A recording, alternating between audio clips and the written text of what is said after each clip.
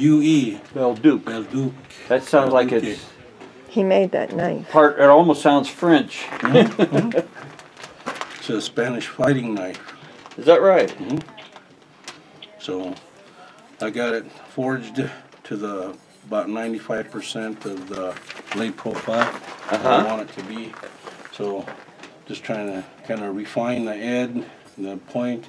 There's kind of a little bit of a bump here on this part of it, so I'm gonna grind that down, grind that off to kind of get that. Oh, that's I don't know nice. if you can see that or not, but Yeah. Oh, I yeah. can see it. Yeah, I can see it.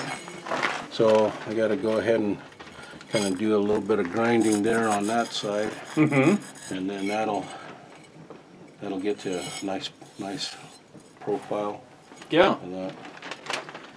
And then so it's been forged, and so now it's relatively soft, so I can grind it now. And then once I got it to the blade profile that I want, and to a nice edge, because it's still fairly thick on the edge here, so I'll grind that, get the edge good, right, and then I'll take it and I'll quench it, right. I'll do the quenching. So I'll orient it into the forge, into the fire, like so, with the spine down, because the spine is thicker. Right, so it'll take the heat, and then the heat will migrate through this blade, right? Because I don't want to use the really thin edge down to the heat, because it'll melt. Right.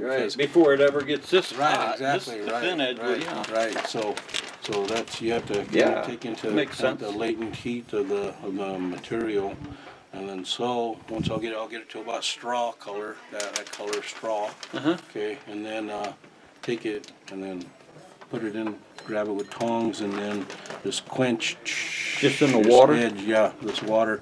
Just this edge, right? I'll just quench this edge here, and that'll get it nice and hard, right? And be able to take a good sharp edge, right?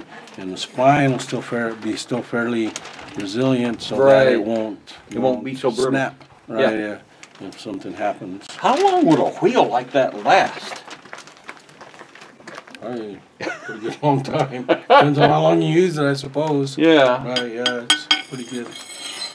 Pretty good grindstone. Here, the grinds when it's hot, too. You have to do the flat filing on it when it's hot. So